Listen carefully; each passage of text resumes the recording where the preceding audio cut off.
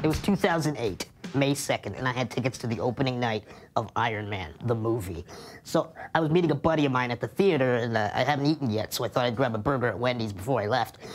And so I'm crossing the street, and this car comes from the side and knocks me over, T-bones me right there. And my first thought was, I'm not gonna have time to grab food before I go see this movie. And my second thought was, holy shit, did I just get hit by a car?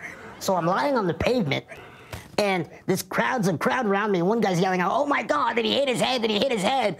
And I'm thinking, who the hell are you talking to? I'm right here. No, I didn't hit my head. He's like, okay, good. Nobody touch him. I'm like, good, nobody touch me, because I don't know where any of you have been.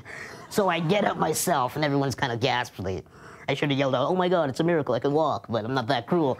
So I get back to my scooter, the next thing I know, there's an ambulance and a fire truck, and I don't know why a fire truck. I guess they assumed my scooter, or the Fortress, as I call it, would explode.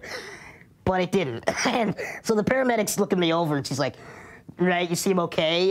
Do you want to go get some x-rays anyways? I'm like, no, I think I'm good. She's like, okay, you going to go home? I'm like, no, I'm going to go see Iron Man. And then someone in the crowd yelled out, you are Iron Man. I'm like, yes, I am Iron Man. Something Aussie in my head. And then someone pointed out, that's the dude that hit you. And I looked over, and there's this guy who's got the fear of God in his eyes. Because, let's face it, next to an old lady pushing a baby in a carriage, a disabled midget in a scooter is the worst thing you can hit. So I felt bad for him, and we exchanged information. I went on my way, and I called my buddy up. I said, dude, I'm going to be about 15 minutes later. And he's like, okay, are you all right? I'm like, yeah, I got hit by a car. He's like, whoa. Seriously, are you okay? I'm like, am I okay? I am Iron Man. And I made it to the theater, and it was awesome. My name is Andre Arruda, and that was my best story ever.